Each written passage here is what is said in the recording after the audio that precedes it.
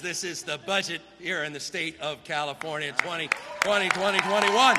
California Governor Gavin Newsom signs his budget, what he calls the $100 billion California Comeback Plan. This is an unprecedented moment in American history and California history. It includes $12 billion in tax relief, including $600 checks to those making under $75,000 a year, about 2 out of 3 Californians. We're also providing the biggest tax rebate in American history. Last year, state officials thought we'd have a $54 billion deficit. Turns out we've got a $76 billion surplus. That allows us to do things that we couldn't have imagined doing. He's allocating $12 billion to fight homelessness, plus $5.2 billion for rent relief and $2 billion for overdue water bills and electrical bills.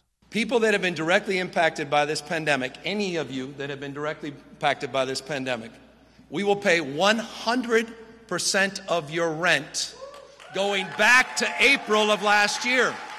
To find out if you're eligible for help, go to housingiskey.com. For those that have counted California out, eat your heart out. This official state event comes in the midst of a campaign to recall him.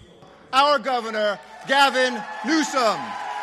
It has the feel of a campaign pep rally with local and union leaders urging support. Let's get up for Governor Gavin Newsom. We celebrate our governor. Los Angeles County will anchor the no on the recall.